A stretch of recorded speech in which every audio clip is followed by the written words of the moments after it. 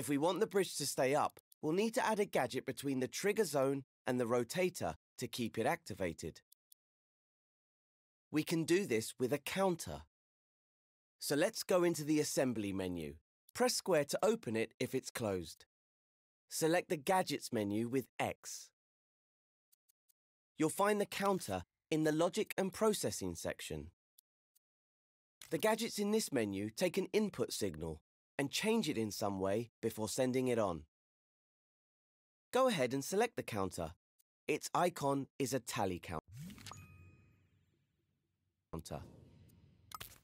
Now you can see the gadget on your IMP.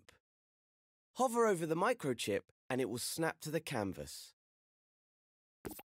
Press R2 or X to stamp the counter onto the microchip, then press circle to unequip it. The counter gadget counts up or down whenever it receives a signal through its inputs.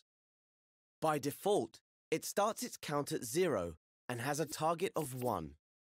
Once it reaches that target, it sends a constant signal through its counter-full output port. Before we connect it though, let's tidy up the wires connecting the trigger zone to the rotators. Just hover over them and press triangle to delete them. Now press R2 or X over the detected output of the trigger zone to create a new wire. Connect it to the increase count input port on the counter. That's the port with the plus sign icon. Now when the trigger zone is activated, the counter will go up to 1. And, this is the important part, it will stay at 1 even after the trigger zone deactivates. Now hover over the counter-full output port of the counter. This port sends a signal when the counter reaches its target.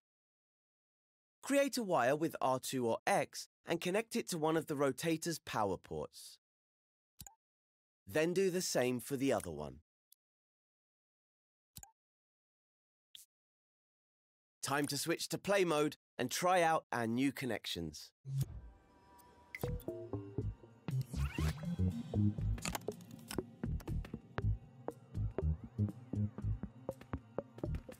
When you're happy everything's working as it should, return to edit mode and move on to the next step.